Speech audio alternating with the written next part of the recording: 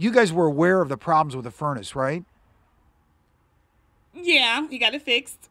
He called a contractor. I confronted the owners of this rental home after Tyrone Parks, Ronald Jackson, and 12 others living here had to be transported to the hospital for CO poisoning. Parks says a contractor's recent repair job on the furnace was far from adequate. He had the wiring all messed up. The furnace ran from a wire, so we was already in the process of moving. Homeowner Marco Waller and his fiancée didn't want to be seen on camera, but admitted police are looking into what the heating contractor may have done wrong. He's willing to talk. They want to go to the police station.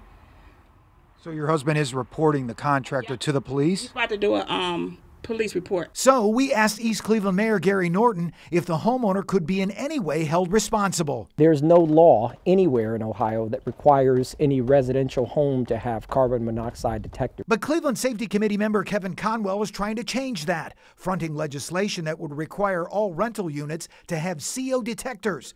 In fact, Conwell says he sent a copy of that legislation to Mayor Norton several months ago.